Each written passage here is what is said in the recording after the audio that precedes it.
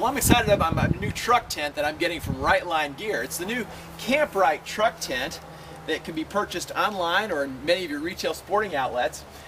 Before you order one online or get it from your local store, the first thing you want to do is you want to measure and make sure you've got the right size. So the important measurement here is to measure from the front of your truck bed to the inside of the tailgate when it's closed.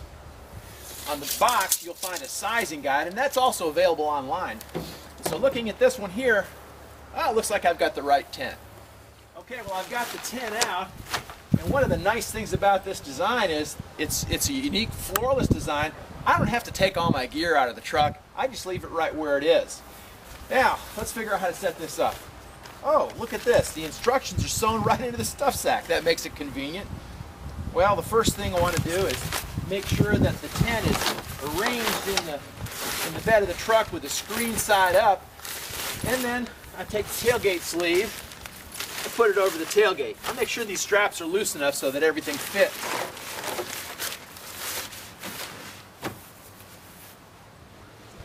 Well, so far the setup's been pretty easy. You do the same on both sides. You take the corner, fit it over the top of the bed, like this. Get this all running straight.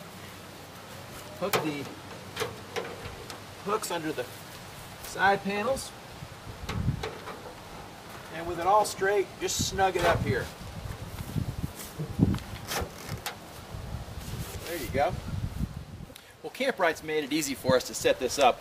All of the poles are shock corded so they stay together, and everything is color coded. There's a little band of material around here that's gray, and a gray color on your pole pocket, along with the gray poles. Green, green, red, red, and the other gray. I've inserted these on the other side into the properly corresponding pole pockets, and having done that, then we'll just go ahead and we'll begin to set the tent up. Well, now we're on the inside to complete our setup. Most trucks are equipped with cleats here and here, in which case you take the green straps and hook them to the same cleat, and the red straps and hook them to this cleat in the back, and then you tension it up so that this seam is lined up with the top rail of the truck. Now, this truck unfortunately doesn't have cleats, but that's not a problem. We can still set the tent up properly.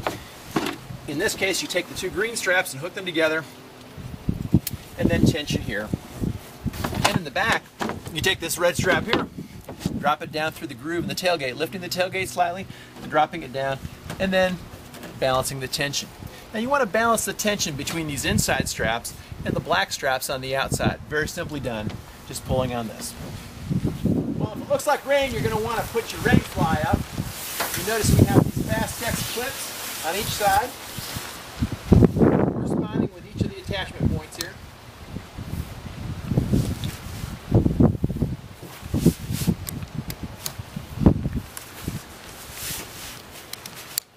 Then we'll go around to the other side and we'll snug everything up so we have a nice taut rain fly. This is probably a little difficult to see.